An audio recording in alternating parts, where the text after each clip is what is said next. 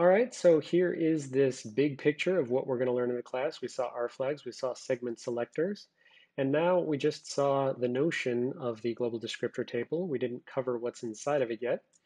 And we also saw the notion of the GDT register points at the global descriptor table. And so the next section will talk about the things that are inside of it. We also saw the notion of the local descriptor table and the local descriptor table register, which points at the local descriptor table. And we saw that there's notionally going to be some entry. The LDTR has some index that it's selecting from the GDT, which describes the LDT itself and sort of points back at this LDT itself. That probably should be pointing right here at the base of the LDT, but whatever.